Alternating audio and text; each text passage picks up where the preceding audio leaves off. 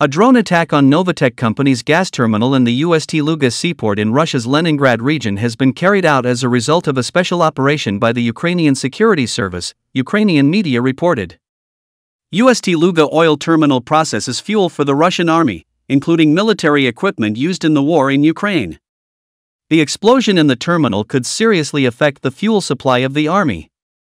It should be noted that an explosion and fire occurred near St. Petersburg as a result of a kamikaze drone attack on a fuel terminal on the night of January 21. As a result, the gas terminal was seriously damaged.